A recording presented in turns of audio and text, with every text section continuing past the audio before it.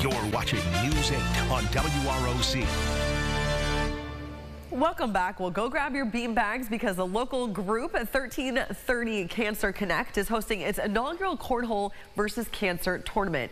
It's all to raise money for teens and young adults with cancer in the Rochester area.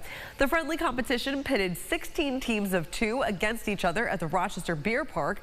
The organization has been serving the community since 2001, helping those ages 13 to 39. 1330 Cancer Connect supports young people through free peer programs and raising awareness about young adult cancer. This is a really important community of cancer patients to support that is super vulnerable and very under-recognized, not just by the medical community, but just in the community at large. So we're excited to bring some light to that. And program manager you just heard from there, Claire McKenna, also adds later this year, 1330 Cancer Connect will host a fundraising gala called Journeys, Annual Celebration of Living.